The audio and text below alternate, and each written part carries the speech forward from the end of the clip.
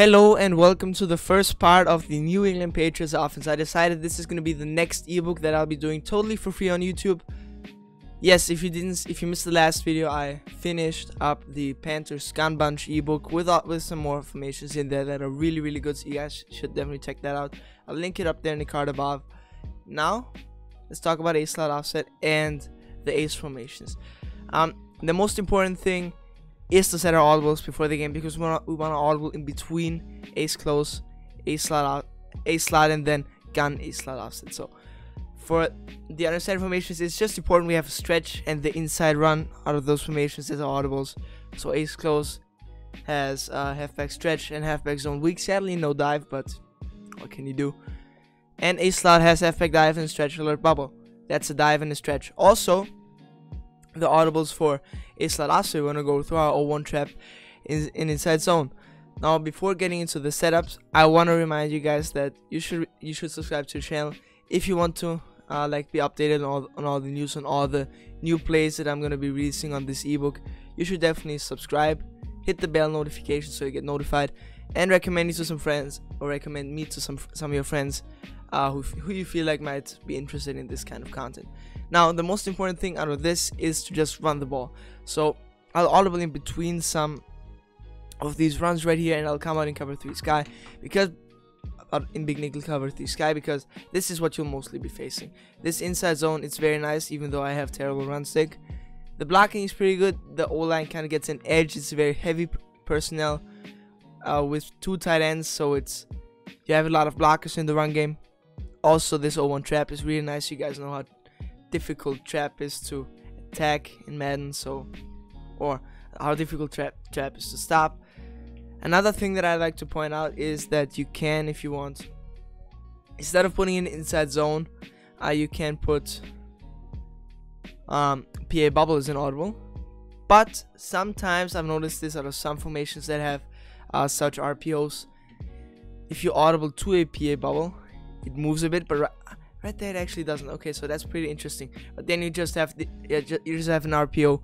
It's pretty self-explanatory. Just read what's open. So audible to PA bubble. Alright, in this case I just run the ball, get a couple of yards. Very easy. Now you can obviously also audible down, and this is what then makes this scheme really interesting. So if I just want to run a stretch, I just audible into a single back a slot and just hand it off. Very simple.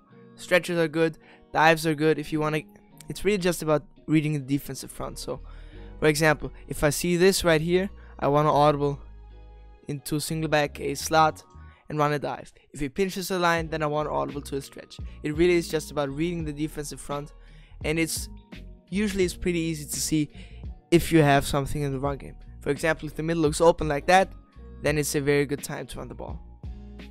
Yeah, that's pretty much all there is. There also are, and I want to point this out, there also are some pretty good passing plays out of ace slot and ace close. I won't be breaking them down in this video. This video will otherwise be way too long.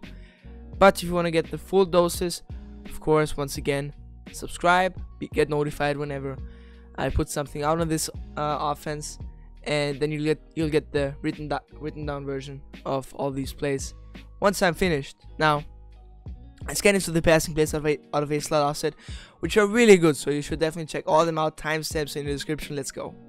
Sorry, I forgot to say this in the video. My bad. The personnel that you need for this offense is a tight end apprentice, a backfield master, a slot apprentice, or if you don't want any of that, but you still want to run the offense that I'm running, you can also get the hot rod master cornerback.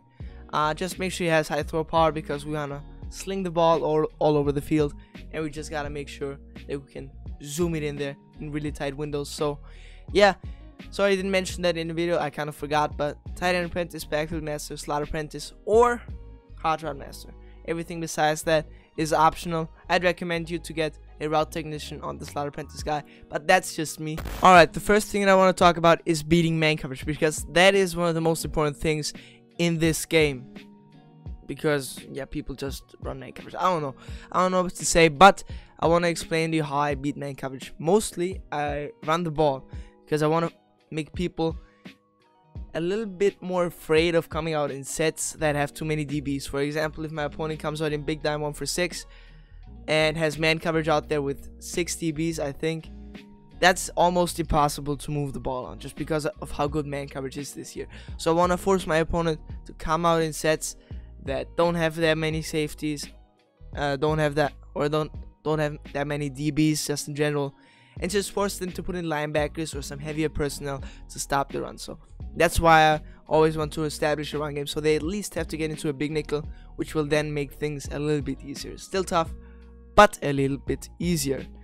Now, man beating routes. The routes that beat man coverage are the same that I explained in the Panthers offense, but just to talk about it again, slot apprentice corner routes with route technician do a very nice job of beating man coverage. It's sort of like that Jones route right there, beats man coverage.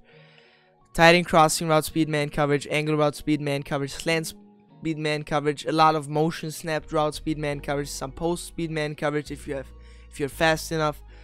And I'll break down some plays that I would run, and it's really important you guys mix the plays that you run to defeat man coverage up, so that your opponent doesn't know what's coming. Basically, that's the main thing. Just know what beats man coverage, or what concepts beat man coverage, what routes beat man coverage, and then just hit your opponent with them over and over again. Now I'll explain to you guys some stock routes in this formation that do a nice job of beating man coverage, and one of them is this Thomas post route. I don't know why it doesn't look spectacular, but you guys will see if I give it enough time. Just looking at Thomas right here, you will see how he just gets a step, and that's 99 speed on 99 speed, 99 route running on 99 man coverage, 99 press. But you guys just see how he gets open. One more time, I'll show this to you guys. This is the play posts, just so you know. I'm coming out in right here, and it's just he just gets a step. Now that's about as close as it'll ever be guarded. If you have someone like I don't even know what's that guy's name, McLaurin. Anyways, that really fast wide receiver that just came out with most feared. If you have that guy on that route, that's a one-play touchdown. So that has to be guarded by a zone, which will then open up some other stuff. This Jones route is very nice. So I'll just press and shade over top again, because that's what most people do. And right there you see how he just gets a step. Now those are some of the routes that beat man coverage that are just in this formation. Let's now talk about some plays that I would use if I were you to get open.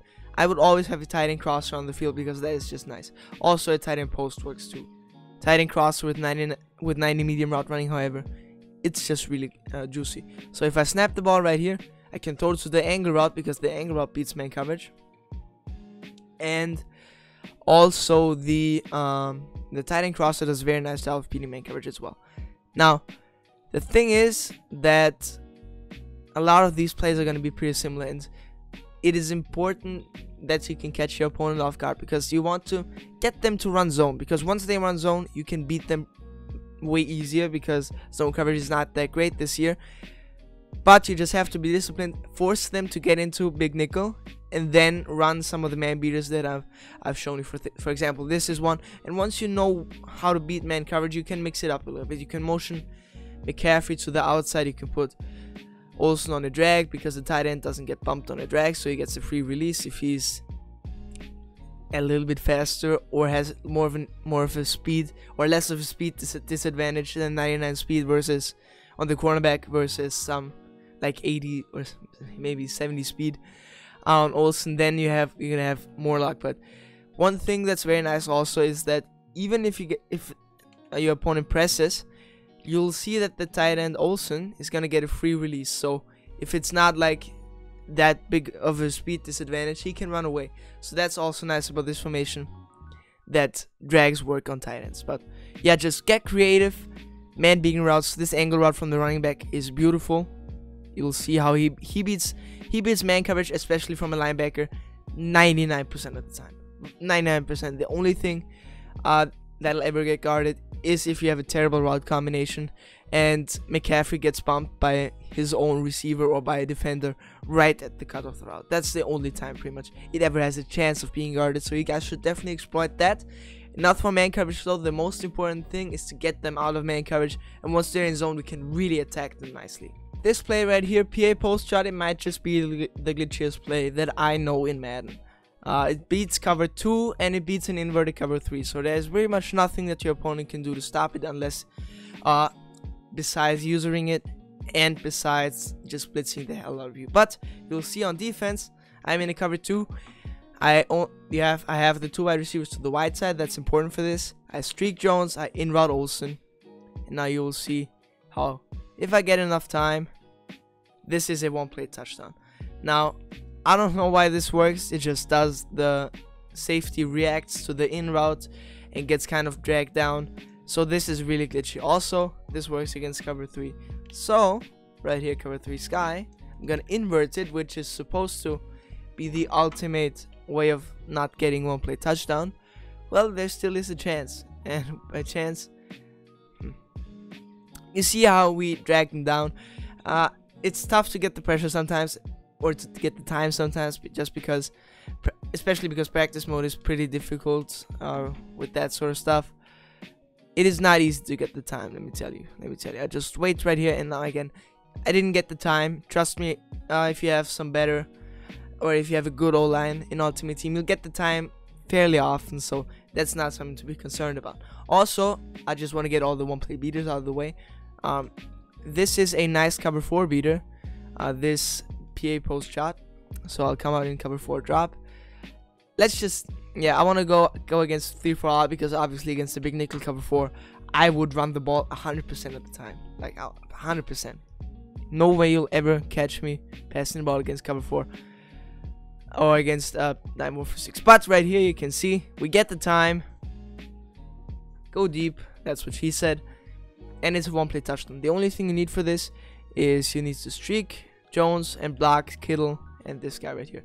If I were you, I would have my tight end apprentice guy on the left side, just because then it works a little bit better with the tight end crossing route and post route and the running back. Or I guess have the tight end and running back be on opposite sides, the tight end that has tight end apprentice. So I just wanted to show this to you guys. Great cover 4, cover 2, and cover 3, even inverted beaters. Very nice stuff. This PA post shot is a guarantee for a one-play touchdown, pretty much. Talking about some really good plays, let's talk about this post, because this is one of the toughest plays to stop in Madden. My first setup is to put Kittle on a curl, Jones on a hitch, Thomas on an out route, and wheel route McCaffrey.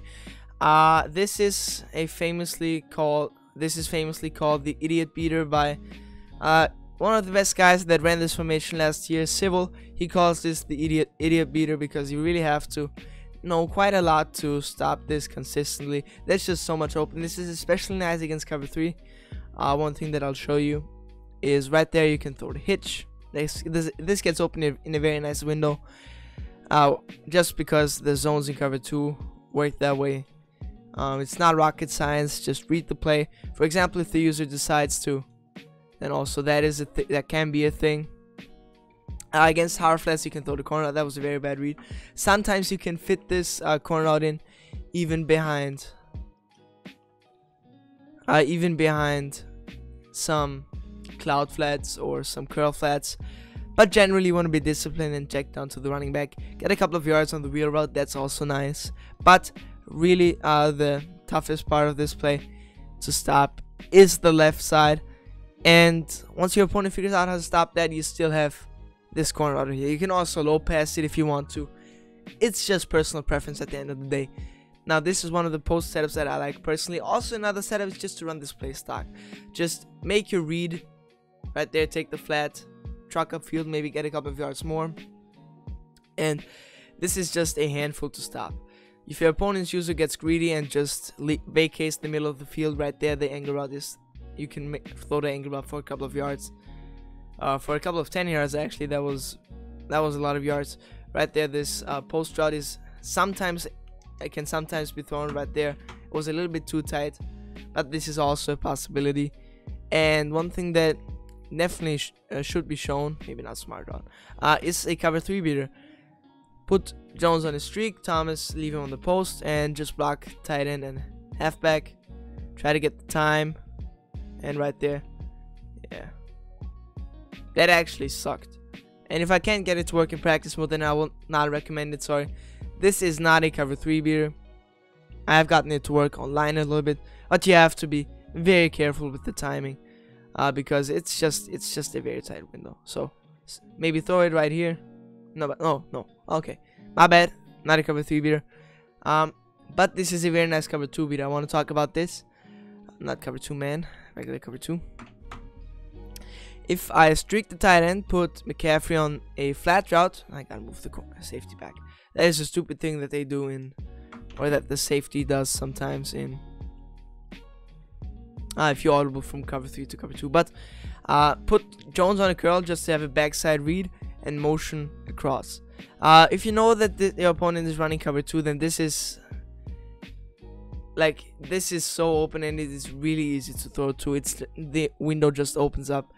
Also, another thing that you can do, backside, if you feel like it's cover 2 but it's base aligned, so you're not sure if it's cover 3, if it's cover 2 or maybe it's cover 3, and you snap, you motion across and you or run the cover 2 beater.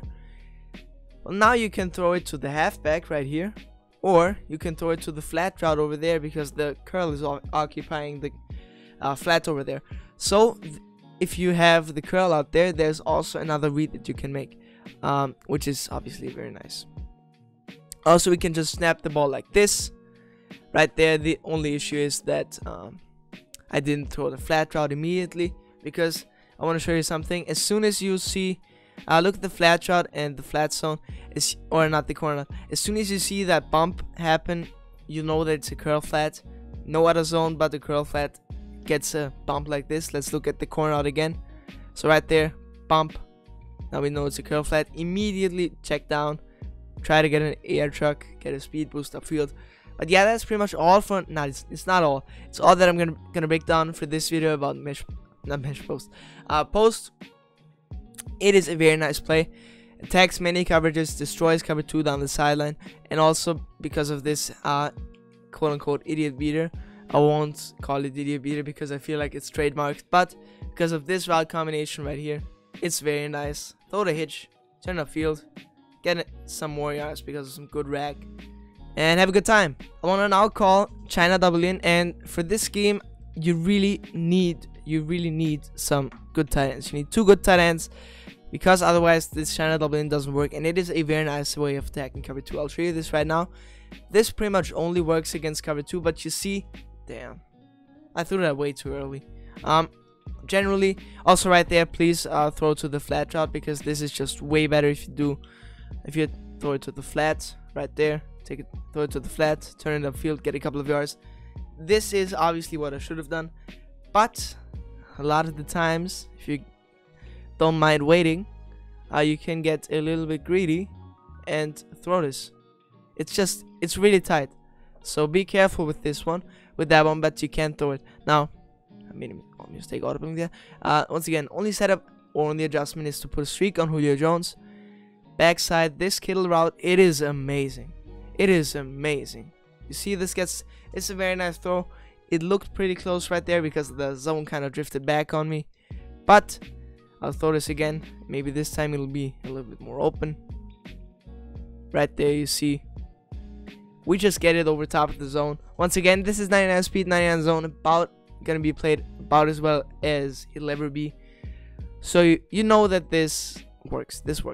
But main thing, as soon as you see that on the right side, throw that right there with a pass lead up the field even, and get some really easy yards off the catch. Yak. Sorry about that. On a very similar note, levels wise here, let's talk about it. This play, I like it because it is so easy to run. Once again, you have the flat route, just take that and get up the field. Like, it's just so much for your opponent to deal with. One more time, just put Kittle on a streak. Oops, that's not the right play, but if you get caught calling the wrong play, just make, if anything is open, just throw that immediately, because otherwise nothing will be open. Streak Kittle. Now right there, the running back, backside, I can also hit the in route. I would have hit the running back right there, but let's just pretend that was covered. You also have the backside in route, and if your opponent really has some good coverage and he covers the flat route, which he didn't do, covers the medium or the shorter in route with his user, which obviously right there threw it to where the user will be, you can throw the deep in route behind the user. So that's also something nice. One thing against cover 2 especially, George Kittle, he He splits the safeties. He kind of gets in there. Pretty tight though. Sometimes you can make it, sometimes you can't. Just gotta be careful with it. I wanna run this against man coverage now, because a lot of the times it's tough to know when it's man coverage and when it's zone. But I want you to look at this tight end. In man coverage, there's gonna be a linebacker on that tight end. So if the user is nowhere near and it's man coverage, you can throw that right on break, and it's a guaranteed completion.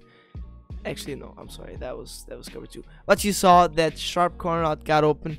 Not all corner routes get open, but this one right here with the sharp cut, that gets open. I'll run it one more time just to confirm that this does work right there on the cut. Beautiful. And Olsen is not even that quick, so you see that this works. It is a very nice offense. If you want to learn everything about this offense, stay tuned. Subscribe to the channel, turn on notifications so you know when I'm done with the ebook.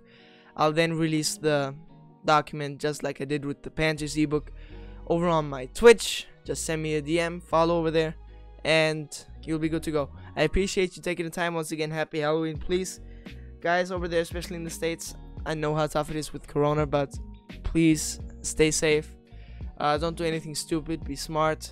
Life is more important than going out for a party with friends. Also, my hair is really messy because I put the damn hat on.